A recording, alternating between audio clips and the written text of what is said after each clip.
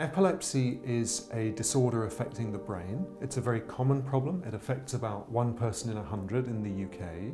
And we think that epileptic fits arise because of abnormalities in the way that the human brain handles its normal electrical activity.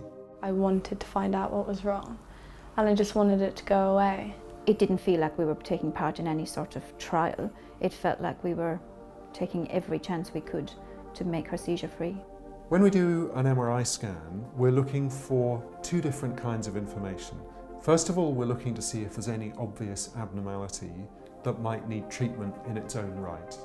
The second thing that we're looking for, particularly in a research context, is to understand how the brain is wired, how the brain is connected and joined up, and whether there are any abnormalities of that connection and wiring that might help us explain why epilepsy arises. Speak to people who've gone through what you're going through in the past, are going through it now, who've been part of research projects.